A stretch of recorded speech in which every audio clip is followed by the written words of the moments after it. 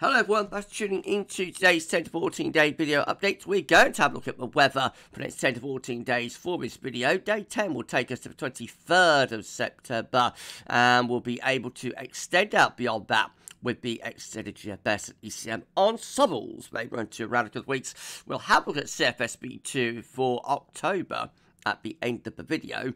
I haven't got weeklies today, but I have got CFS monthlies, and I'll get on that for you in a moment. Just say about the first video saying was for channel members, channel member exclusive, ECM at GWV 42 days, so check out that if you're a channel member. And thanks so much everyone for doing that for GavsWeatherVids. Just say that the calendar is out there, so this is the front cover of our 2026 calendar.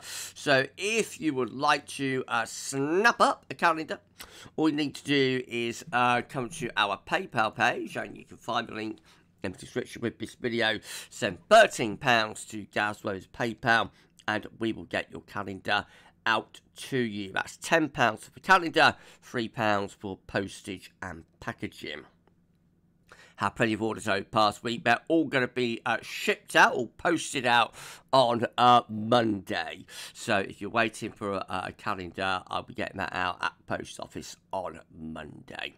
Thanks so much everyone for buying the calendar, embracing the project. It's been an absolutely amazing project to work on. Thank you so much to our calendar designer, James098, for designing our calendar as well. It's an awesome product. I'm very proud of it. And yeah, so if you want one, there's plenty available, you know, and snap up your GavsWeatherVids calendar. Thank you so much, everyone. Right, going to start off with the latest weather map from earthnorthschool.net. Showing that low pressure is dominating weather in the Atlantic, bringing in a westerly flow, and this area of low pressure is going to be bringing some wet and windy weather across the country by the end of tonight, particularly of course of tomorrow. Central temperature has now gone sub 16. We're sitting at 15.8. That is 2.3 degrees above the 61 to 90 average.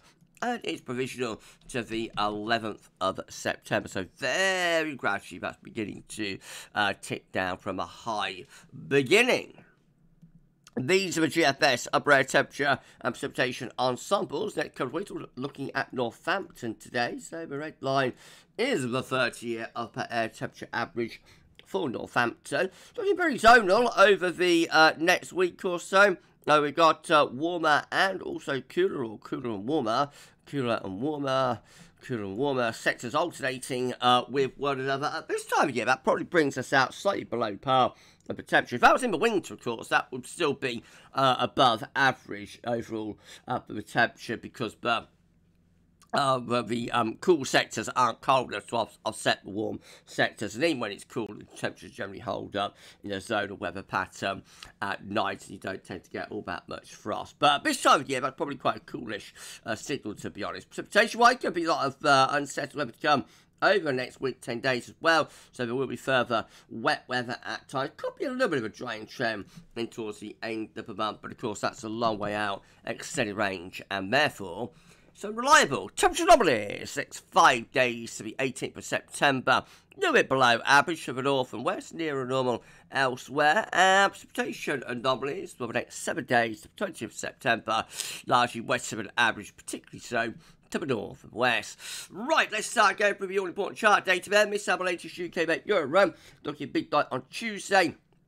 One area of low clearing away to Norway, another area of low in the Atlantic. That turns things wet and windy for the north through the middle part of next week. A little bit of a ridge down in the south could protect the south from the most unsettled weather. And then as you go into the latter stages next week, actually the UK Met is starting to build up a ridge to our south and east. So that shifts the wind around to a southerly direction, probably temporary, because we have got quite a deep low in the Atlantic, and I would imagine quite quickly that low will push the ridge aside, but maybe a couple of days of warmer, drier weather actually through the course of next weekend. Let's see what Icon's got to say though. Again, that's bringing low pressure in off Atlantic around the middle part of the week, bringing wet and windy weather up to the north. Should be some rain down in the south. Then trying to build up a ridge, but not as much so as the UK Met, actually. And so, next Saturday, 20th of September, for example, looking quite unsettled with a pretty deep low to the west of Scotland. What about the KMA? Well, that also looks unsettled through the middle part of this coming week, rather wet, windy. Then trying to build up a ridge to our south and east, but again, very quickly, that's pushed aside by this, what looks suspiciously like a dartboard low coming in next weekend. We do get a little bit of ridging around day 10 and beyond it. So, starting to settle down as we go towards the last week of September.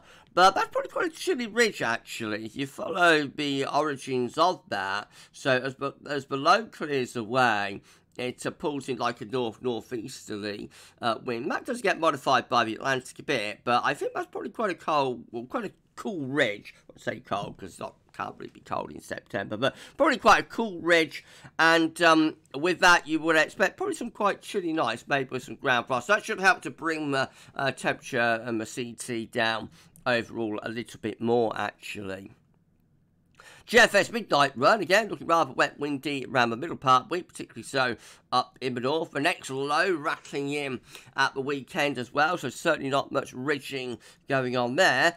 Next weekend, up to day 10, well, then we do start to get a little bit of a ridge building to our south and southeast. That shifts the wind around towards a southerly direction, brings up some warmth from the south, but it's very quickly, oops, where are we going, Gav? There we go. It's very quickly pushed aside.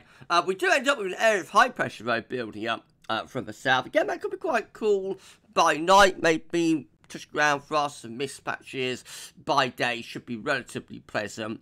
Probably see the temperature into below to mid-teens Celsius under that area of high pressure there. Long way off, of course, 2 weeks away. And then we've got the GFS 6Z in comparison. Again, looking rather wet and windy through the middle part of this week. Then a little bit of transient ridge tries to get going at the end of the week, but it's very quick pushed aside by this low. So the GFS not interested in any ridging at the weekend, bar from it. Or next weekend, I should say. And day 10, well, all a bit of a mess, really, but still looking quite mixed even then. However, we do start to generate a ridge from the south as we go towards the last week of September. Doesn't last all that long though, and low pressure is back in again by the time we get through to the 29th of September there.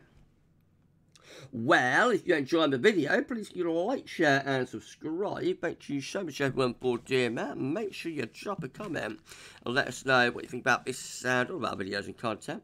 And don't forget to tell your friends about GavsWeatherVids. Get to subscribe too. Thanks so much everyone for doing that. We need to put on around 85 subscribers to get ourselves to 20.6k.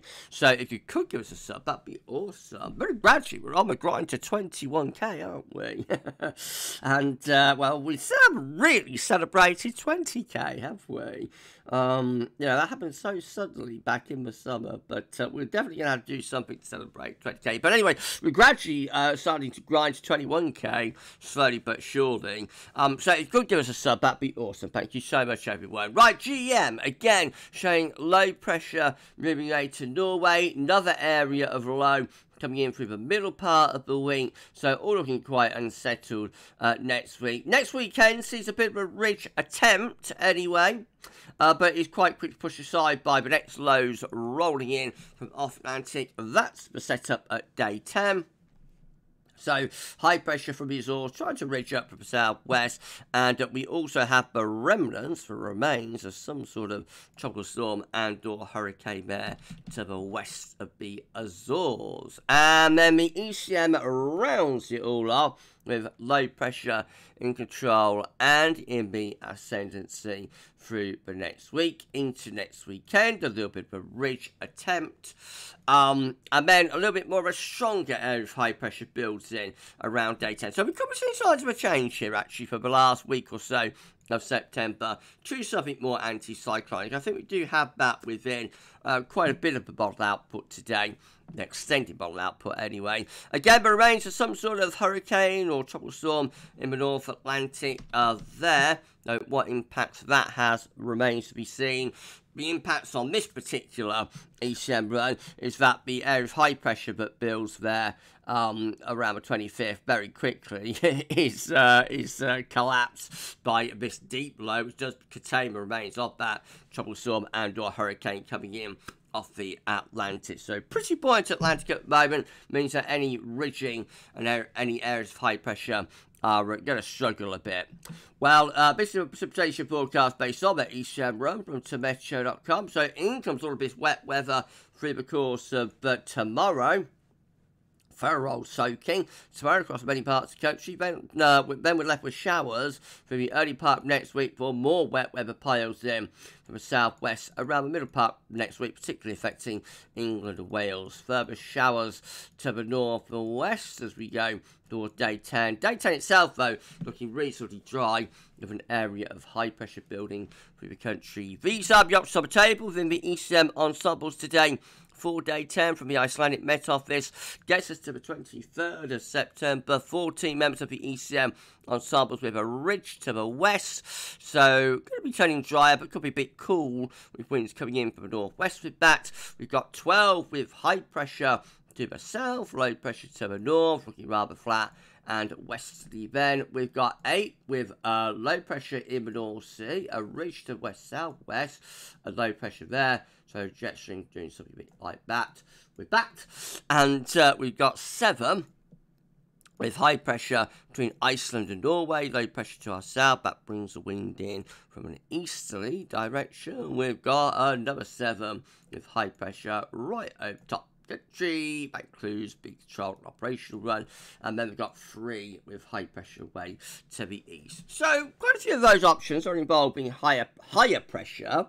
So we might be seeing signs of a change here, as I say, around days 8, 9, 10 to more anticyclonic influence. And then in 2 weeks' time, these are the options that we got. Gets us to the 28th of September. 20 members of the ECM ensembles with low pressure in the Atlantic, and so we bring in a westerly flow. 17 with high pressure between Iceland and Norway.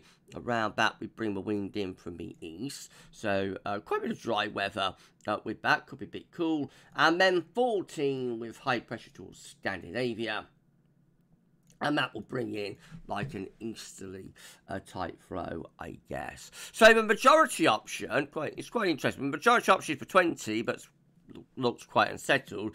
But actually, if you put the 17 together with the 14, the trend is probably within the ECM ensembles anyway, towards high pressure. And I think we do see that with the GFS as well. So signs of a change here for the last week to 10 days of September. Let's just see if the week clears from the CFS have updated. No, they haven't. Right, so we can't bring you those today.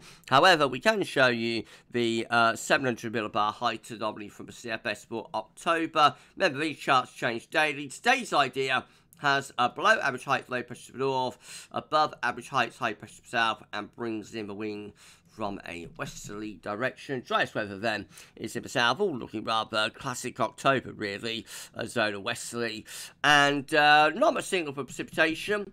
You would expect probably quite a mildish month though with that, I would have thought. And precipitation anomaly as well, driest to the south again, quite a weak signal. We'll see. Okay, we're done. If you've enjoyed the video, please like, share, subscribe. Thanks so much for doing that. Drop a comment, let us know what you think about this and all of our videos and content. And don't forget to tell friends about GavsWeatherVids. Get subscribe too. Thanks so much everyone for doing that. I say we need to put on around 85 subscribers to get to 20.6k. So tomorrow, well, I'm hoping to do a 6 AM broadcast, but I've got the first winter 2025-26 update to do. That is delayed from last week. There's lots of speculation doing around, so I know, but we're not doing winter updates this year. I don't know where that's come from. Probably because I didn't do first update last week because I got COVID. But anyway, I'm going to try and attempt to get the first winter update done when I get home from work this evening, and you should be able to see that tomorrow morning at 10 AM. So here we go again. Buckle up, and we're about to begin the countdown to another season of winter updates at GavsWeatherVids. Will you enjoy the rest of your Saturday? For this one, that's all for now, and thanks for watching.